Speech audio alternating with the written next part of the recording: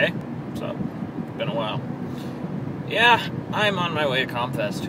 It's Friday, it's the 24th.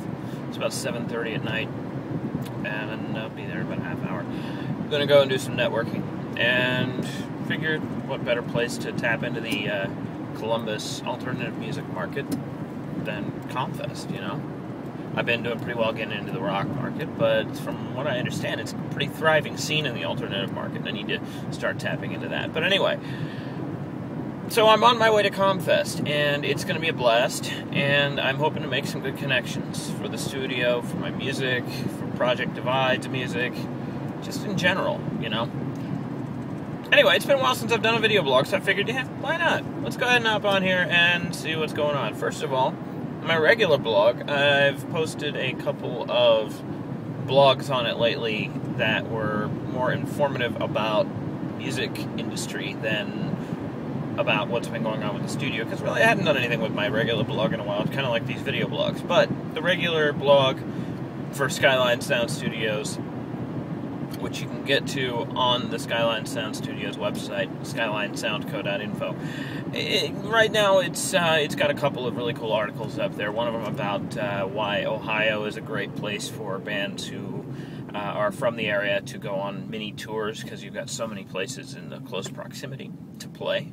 And the other one is about trying to set up your band more like a business as opposed to just, if you're wanting to expand and grow as a band and try to make a career out of it, that is trying to treat your band more like a business as opposed to just a bunch of guys getting together and playing music, because otherwise, well, just read the blogs.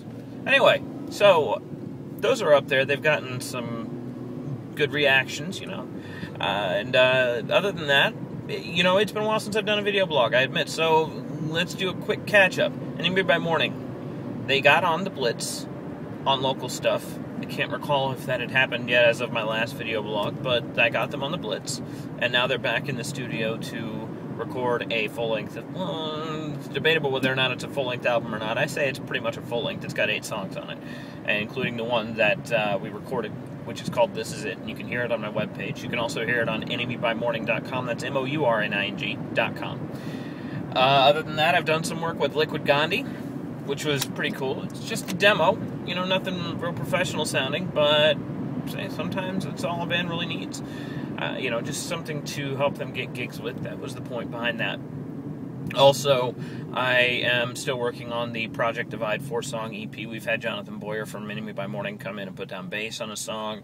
We've had Steve Albenz from, I don't know if it's Albenz or Albenzi. It's got an E at the end. Anyway, Steve from Idle Black came in and put down a solo on a song.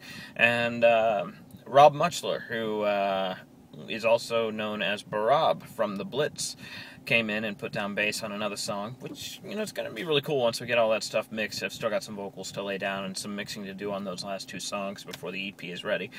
Other than that, let me see other clients that I've worked with. I have had a couple of hip-hop projects come down, which is really cool, because I didn't have much hip-hop at all in Colorado. I had one client, and that was pretty much it. But now, I'm working to help craft some beats for a client. I am working on recording some vocals over some already recorded beats for a couple of clients. I am, one of my clients, Trick or Treat, he actually, recorded everything in his home studio with his home Pro Tools rig, sent it to me to be mixed, and that was a fun project too. So a lot of hip hop coming down. I've had some rock projects, like I said, Liquid Gandhi. Let me see, Enemy by Morning. Brian Banks from Enemy by Morning may be coming in to do a solo acoustic EP. It might not. It's really kind of up in the air what that would really be. It's been hinted that it would be a solo acoustic thing. It's also been hinted that it could be something a little bit more expansive, full-fledged versions of the songs. I had Rob Hevelin, who was also my old bass player from Day 9 back like 6 years ago, came in and recorded a demo of a bunch of songs acoustically. Just did kind of a live pass thing. Nothing really special there, just something to help him get some bar gigs, doing his solo acoustic thing. And some other possibles coming down. Just some things that we're trying to iron out the details for, and hopefully get some other people into the studio. So, business is rolling. The summer is picking up. We're about halfway through with the year, and I'm starting to get business rolling in on a somewhat consistent basis, so I'm pretty excited about that. So things are going well with Skyline. I know that I didn't touch on this with the last update. We now have Pro Tools 9. We have a 27-inch iMac. Awesome core system here now at Skyline Sound Studios. We can utilize Steven Slate drums through a Roland V kit to get really quick and easy, good pro drum sounds if you're looking for that. Just a lot of cool things coming down equipment-wise, a lot of cool things coming down project-wise, and it's a really good time for this business. Things are starting to grow. So, if you feel like you might want a demo recorded or something of a higher quality recorded, for whatever reason, anything you need audio-wise, just go ahead and hit us up, and we'll try to get something worked out for you. Anyway, so those are the main things that are going on in regard to the studio, and we might even have some live gigs coming down, later in the summer. That's not something that's ironed out yet, but I'd be using John Sponicky and Michelle Sponicky, the people in my in the video team that I have on retainer, to help with any video projects that might come down. I've got a few clients interested in music videos through them. If you're looking for video for your audio, hit us up too. We can help you out with that.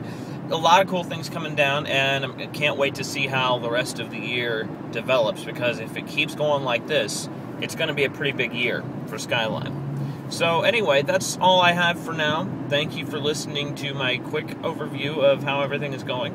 And I might send some Comfest updates. We'll see how things go. Take it easy.